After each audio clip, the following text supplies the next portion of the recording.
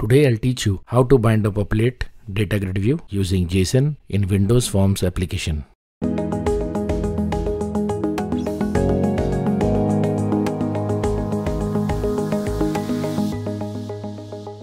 So let's start.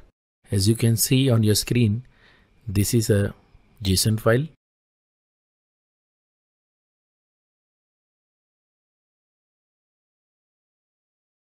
Now I'm adding a DataGridView to the form.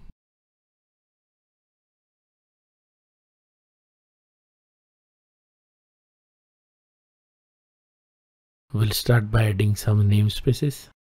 So the very first namespace is system.data. The next one is system.io. Then newtonsoft.json.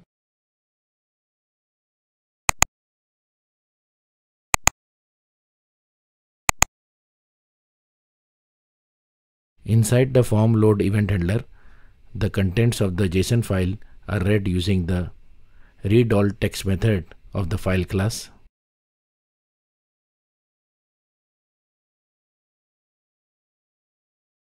Once the JSON string is populated, now we will convert the JSON string to a data table using the deserialize object method of the JSON convert class. And finally, we will assign the data table to the DataGridView data source so that DataGridView can be populated with the JSON data. So with this we complete our programming part, and now it's time to run our project and see it in action.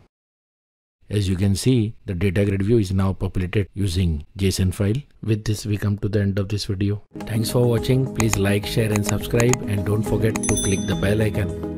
Goodbye.